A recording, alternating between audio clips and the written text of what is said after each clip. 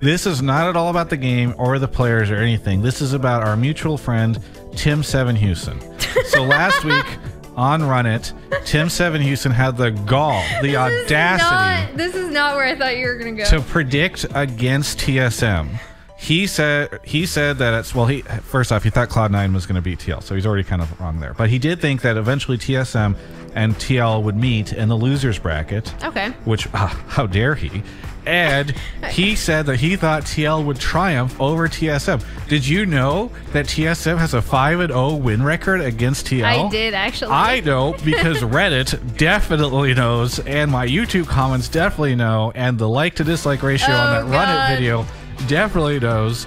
And so this match, what's at stake here, is Tim Seven Houston's career. I always support Tim. He's hilarious. And his predictions this year have been incredibly fun to watch because he's cursed so many teams with them.